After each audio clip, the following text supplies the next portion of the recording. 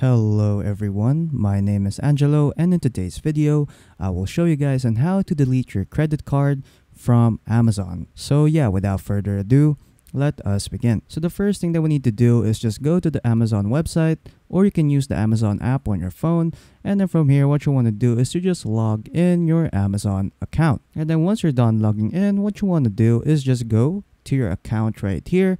And then what you want to do is just go to account, and then from here what you want to do from here is just go to your payments, and then from here you will see all of your debit card details or credit card details. Once you find the debit card that you want to remove, just click on the debit card, and then from here what you want to do is just click on edit, and then after that you will see all of your debit card details from here. And then you would see right here on the very bottom that says remove from wallet. So to remove your debit card from Amazon, what you want to do is just click from remove from wallet, and then it will ask you to remove it again. So again, just click on remove, and then there you go. So as you can see, it says right here, your payment method has been successfully removed, and then you're pretty much done. So yeah, that is pretty much it on how to delete your debit card from your Amazon account. So if you found this video helpful, don't forget to leave a like and also subscribe.